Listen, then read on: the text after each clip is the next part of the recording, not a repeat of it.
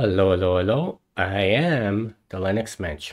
Today, I'm going to do an install of Arch Linux using the January 1st, 2024 ISO using the automated installer. And I'm going to install all my favorite apps and window managers and so forth. It's going to be a full installation. So let's get to it. So the first thing I'm going to do is change the font. That font tier -132B. I'm going to clear the screen and I'm going to go into Arch install. And it's just going to load up their automatic installer. And I'm going to go into mirrors. And I'm using my arrow keys to go up and down. I'm going to go mirror region. And I'm going to use my arrow keys to go down to Canada and use my space bar to put an asterisk there.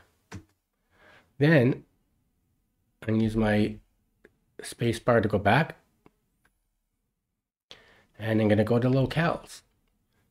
And I'm going to leave the keyboard on English, but I'm going to go down to locale language. And I'm going to go up, use my arrow keys to go up to English Canada. English CA for Canada. And I'm going to hit enter. Then I'm going to go back, use my arrow keys and go back. Now, disk configuration. I'm going to use best effort. And of course, this first one is my ISO that I'm doing my install from. So I'm going to use the arrow key to go down. And this is my 42 gig hard drive. I'm going to use the space bar and put an asterisk there. Hit enter. And I'm going to use my arrow keys to go to ext4 because that's the one I always use. Would you like to create a separate partition for home? I'm going to say no. Now at this part, you can encrypt a disk. I'm not going to go through disk encryption because this is a virtual machine. I don't need it to be encrypted. But if you're concerned about your computer getting stolen, and especially if it's a laptop that you take into the car and take to school or to work with you, you should encrypt it. I'm not going to go through that today. I've gone through that in past videos with this automated installer and also manually.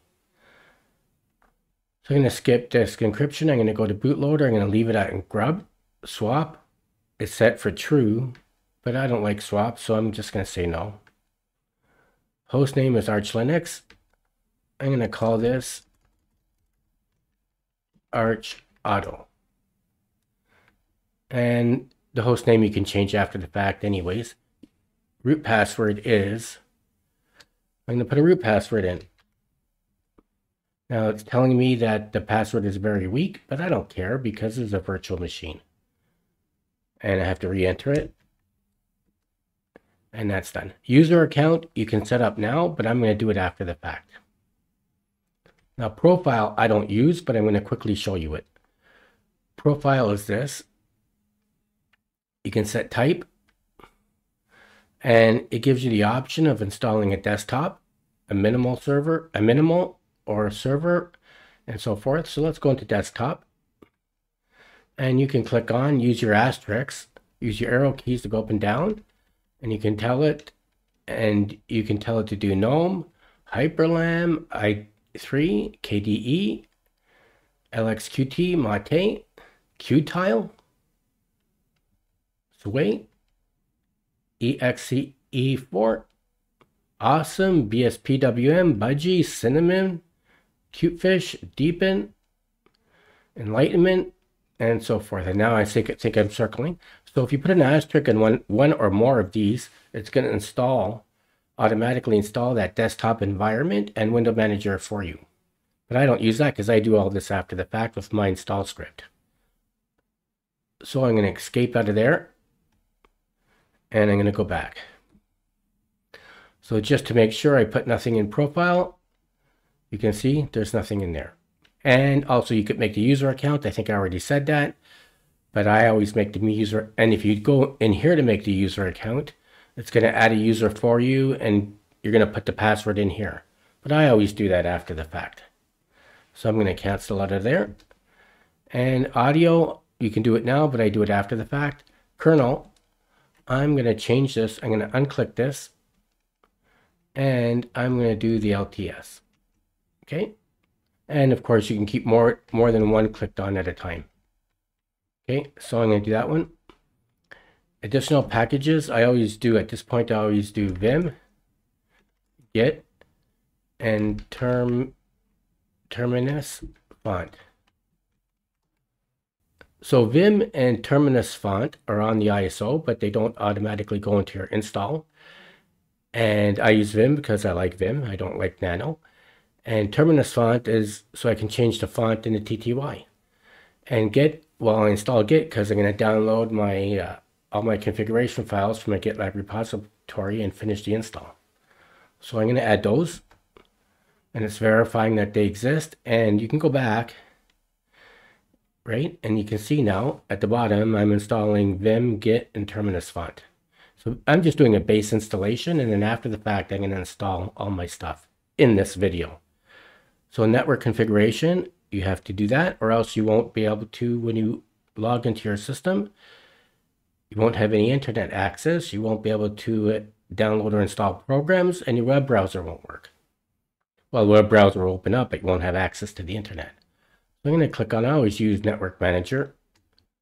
So now we can see Network Manager is done. Let's go to time zone.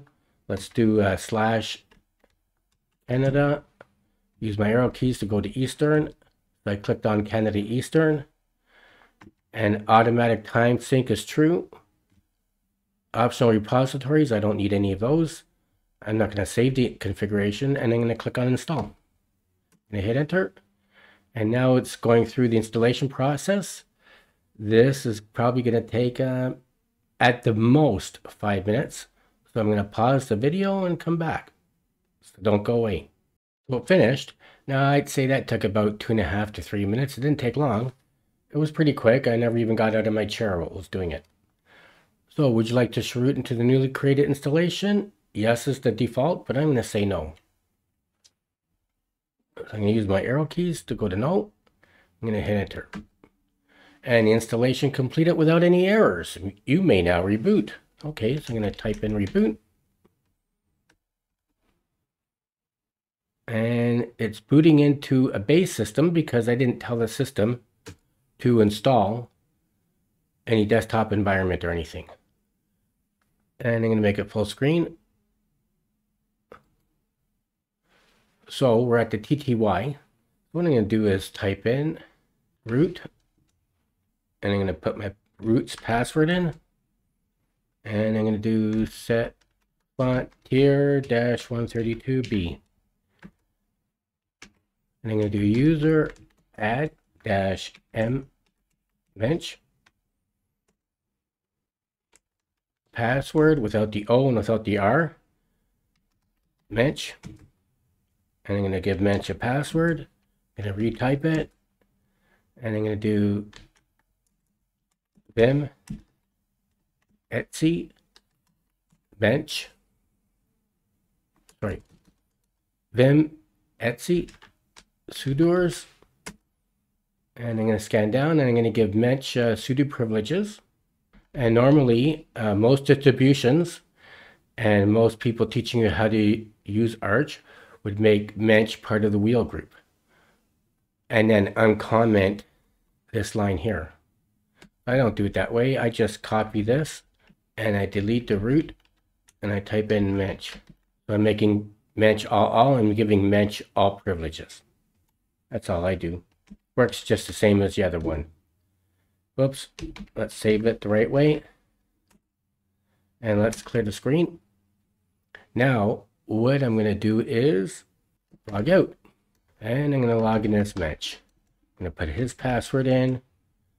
And I'm going to do, let's just do an ls-8. So there's no config folder. So I'm going to make dir.config.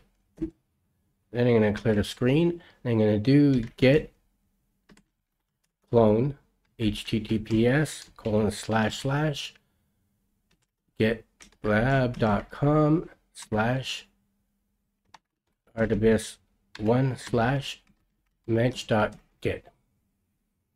And this command is in the show notes of all my videos. And I'm going to hit enter, and I'm cloning my directory from GitLab repository. Now I'm going to clear the screen.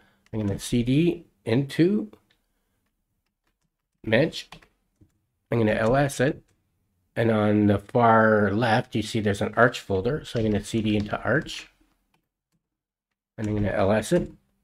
And in the left column, 1, 2, 3, 4 down, there's an AutoApp file. So I'm going to vim into the AutoApp file. And these are the files that I download into my system. It has files for music, videos. There's no videos in here, just the files to run your videos and the apps to run your videos. It has the Cinnamon desktop, the Awesome window manager, the Qtile window manager, Firefox, your Firefox ad blocker, uBlock Origin, and so forth. And there's about 30 apps in here. Actually, there's about 70. And you can just go down. Now, if you're looking at this a long time ago, it used to be in paragraph form, but a person did a favor for me and contributed to my GitLab repository and took that big paragraph of applications and made it into column form in alphabetical order. So it's easy to read, it's in alphabetical order, and you can see everything that you'll be downloading if you use this file. So I'm going to run this file. This file has everything I want in it. So I'm going to clear the screen, and I'm going to do /auto. I'm going to put my password in. I'm going to hit enter. I'm going to hit enter again, and it's downloading almost 900 megabytes. So it's downloading 632 packages. This is going to take a few minutes, and I'm going to pause the video and come back. So don't go away. That took about 2 or 3 minutes, less than 5. I never got out of my chair. I'm going to clear the screen, and I'm going to ls it again. Now, if you see on the far right, just a little, maybe around halfway down, maybe just a little past halfway down, right under the resub, there's a run configs file. So I'm going to vim into there just to show you what's in here. And this is going to copy some wallpaper and configure. It's going to copy 3 wallpapers and some of my configuration files into the place where I want them to be. It's going to set up LightDM, and it's going to set up my firewall. So if you go to the bottom here, it's going to set up the firewall. So I'm going to get out of there. I'm going to clear the screen, and I'm going to do /run. Now you don't have to do this, but I do this, and that's done. Now I'm going to clear the screen, and I'm going to cd out of there. I'm going to zesh. Now Arch installs the bash shell by default, but I installed zesh, and that when I installed all those apps, zesh got installed. And when I just ran that last executable file, run configs, it installed my zesh configuration file. So let's see if it's working. And it is. Now let's go into root and see if zesh is working for root. So I'm going to put root's password in, and I'm going to type in zesh. And zesh is working for root. So now that I know zesh is working for root and for Mench, I'm going to make zesh the default shell. So I'm going to vim into etc password without the O and without the R. And on the first line, now you have to be very careful when you're in this file, because if you mess something up in this file, you won't be able to log into your system. You won't have to do a reinstall. There is a way to log onto the system with the live ISO and fix it if you mess it up, but you have to know how to do it. So I'm going to go to the end of this line, and I'm going to delete bash. I'm going to put zesh in there. So I'm making zesh the default shell for root. And then I'm going to do a search for Mench.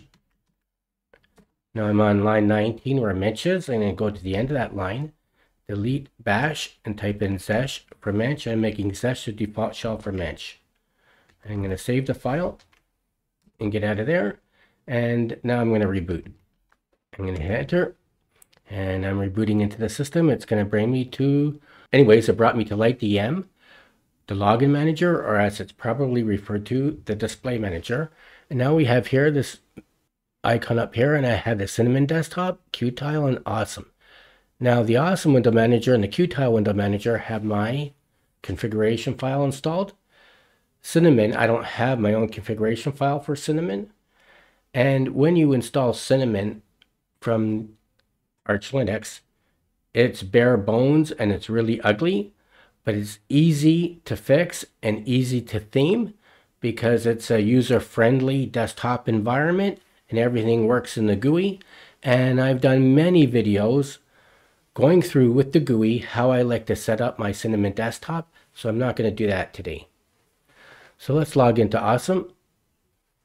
Let's put my password in. Now we're in the Awesome Window Manager with my configuration file. Let's check HTOP. So we're running at 250 megabytes of RAM, actually 240. That's not bad. So in this virtual machine, I gave it 4 processors, 4 gigs of RAM, and no swap. And we're running at 248 megabytes of RAM, not bad. Let's see if Firefox opens. I got uBlock Origin installed in my Firefox. You can see it right here. I have all kinds of files. I have Rhythmbox, I have MPV player, Celluloid, which is another video player. Everything in here you need to have. The full LibreOffice suite is installed. Everything is here that you would need. So now I'm going to quit out of there.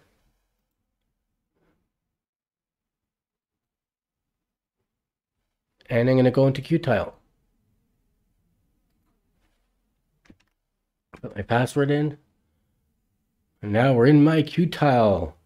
And Qtile doesn't work with the mouse, so I'm going to do mod key H is going to bring up HTOP. And we're running at 257 megabytes of RAM. And I'm going to close that. And I'm going to do mod key F for Firefox. And there you have Firefox. So that's it. In this video, I did a quick full install of Arch Linux using their automated installer from the January 1st, 2024 ISO.